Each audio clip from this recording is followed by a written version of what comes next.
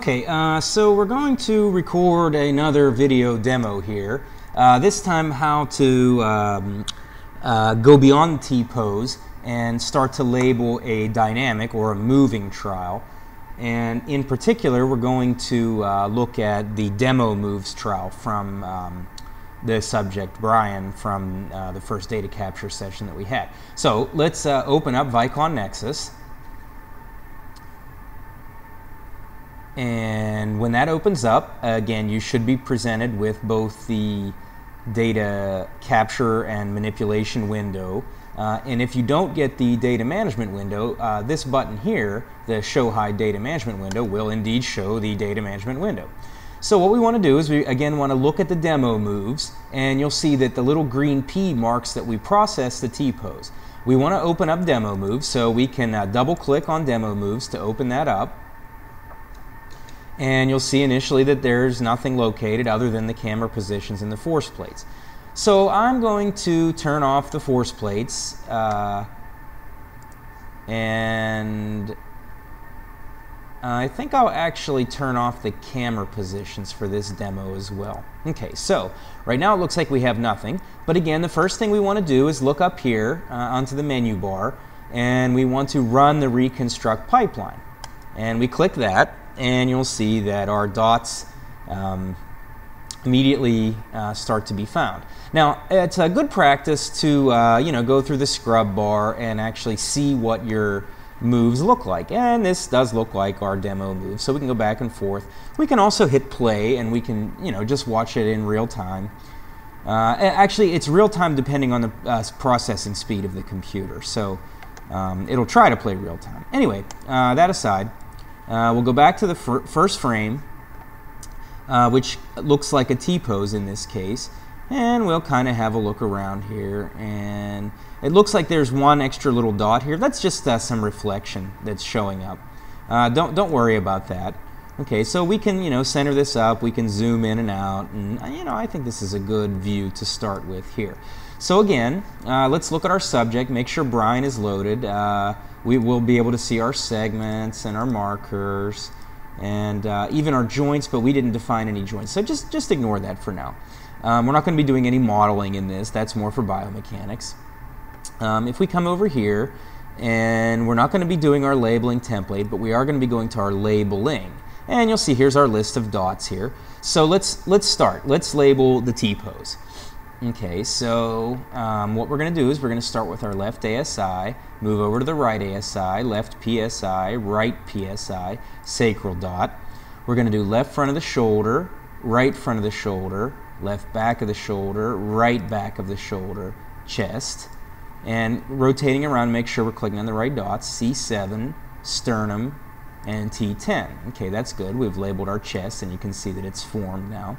Okay, so we're going to go left front of the head, and I'm always again moving around in 3D, zooming in, rotating, and left front of the head, right front of the head, left back of the head, right back of the head, and we see our segment forms. Okay, so let's label our left arm. So we already have the left shoulder dot here. Let's go to the left elbow, the left arm, the left wrist medial, the forearm, and the finger.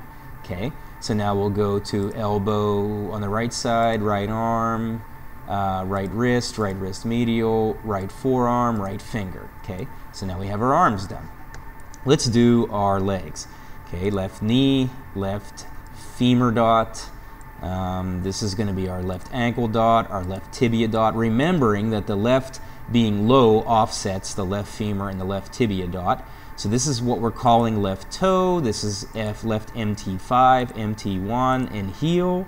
And let's do the same thing on the right side. Right knee, our right femur dot being offset higher than our left side. Left is low. Right ankle, right tibia, we'll go to right toe, right MT5, right MT1, and right heel. Okay, that's good. We have our subject labeled in the first frame. Again, this dot being an erroneous dot. Just ignore that. Okay, so what we want to do is we want to hit the escape or the ESC key on the keyboard. And what that'll do is it'll get you out of labeling mode and get you into playback mode so that you can scrub through and you can see how well the subject was tracked. Okay, so it doesn't look too bad, but we have to fill some, we have to do some labeling, and we have to do some gap filling. Okay, so there's a couple of different things that you can do to move forwards and backwards on the timeline. One, you can take the mouse down here and you can scrub forwards and backwards. That's not very accurate. You can use the arrow keys, the keypad, and you can if you push the right arrow, that goes forward 1 frame, and you'll see here you go into frame 2 when I push. You can probably hear me on the audio clicking the keys. So if I 3, 4, 5, 6, 7, 8, 9, 10, 11, and so on and so forth. And we can use the left arrow key to go back, back, back, back, back. Again, we can also use the wheel to do this. If we scroll the wheel up, we can go forward in time, and if we scroll the wheel back, we can go backwards in time. Okay, so we have a number of different ways to move around on the timeline. Again, let's for review, if we want to rotate around, we hold the left mouse button. We can move left or right with the mouse, up or down, depending on how we want to rotate. Hold the right mouse button and go down or up to zoom out or in. And we can hold the middle mouse button, not rolling the wheel, and go right or left, up or down, and that'll pan the screen around in our viewport here. Okay, so again, that was a brief review. So now let's find where a dot is missing. So again, we want to rotate around, and I notice the T10 dot is missing here. So what I'm going to do is I want to unselect auto advanced selection, because watch what happens if I label this T10 dot and I have this checked. I label it, and then it jumps down to left front of the head. You don't want to label left front of the head anymore. It's already done. That's convenient for the T-pose, but it's not convenient once you have most everything labeled. In fact, you can label things incorrectly if you're expecting to always click on T10. So let's uncheck that, and then that won't happen anymore. Okay, so let's find the next place. I'm going to hold the arrow key in to go forward a little farther. And I notice the left front of the head dot is missing, which indeed we are selected, luckily enough. So I'm going to click on that, and you'll notice this time, because I don't have the auto advance frame selection selected, I don't advance beyond left front of the head, which is what I want. Okay, so I'm going to hold the right arrow key in, and I notice this is missing a bit, and so I'm just going to continue to go through, and I'm going to, label 1 frame where it seems to be missing, and you'll notice it goes missing here again. And as Brian moves, we'll see that some other dots will, be missing here and there. We're doing pretty good at this point. Okay, so now I see the sternum dot is missing, so I'm going to select sternum, and I'm going to help it out. Okay, so now I notice the left front of the shoulder is missing, so I click on that, and I'm going to hold the right arrow key in and advance farther. Okay, so I'm going to go back a little bit now, because I noticed that there was a dot missing, and now that's the chest dot. So I'm going to go back, and I'm going to click on the chest.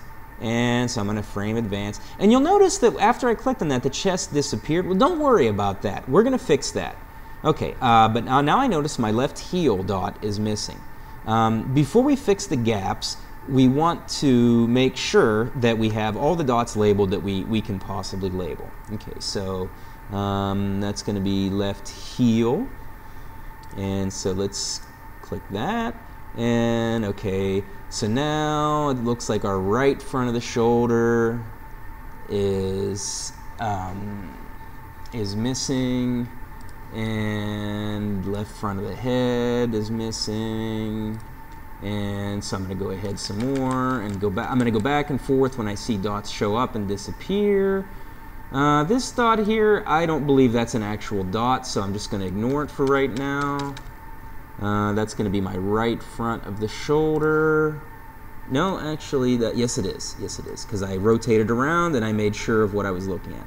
This is going to be the right front of the head dot here, so we have right front of the head. And, that's good. I clicked on the wrong thing. I told that dot, okay, so what we can do is we can go up here to